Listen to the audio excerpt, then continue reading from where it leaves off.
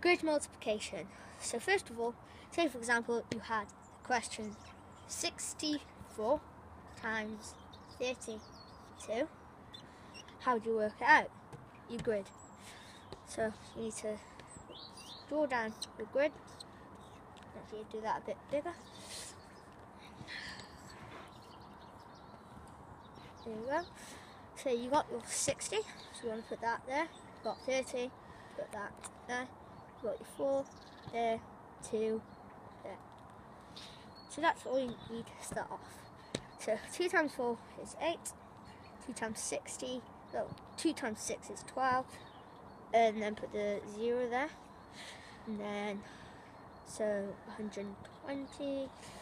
4 times 3 is 12. 0 again. 120.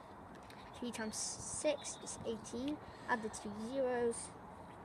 Right there, and there. It's 1,800. So then next, all you need to do. So next, you just want to add them up. So first of all, you put your 1,800, 120, 120, and 8. So this nose is just 3 zeros and 1 8. So the answer is going to be 8. 2 2s, 4. We've got 2 1s, which is 2. Add 8 is 10. And then you put your 1 by there, and then 2. So your answer would be 2,048.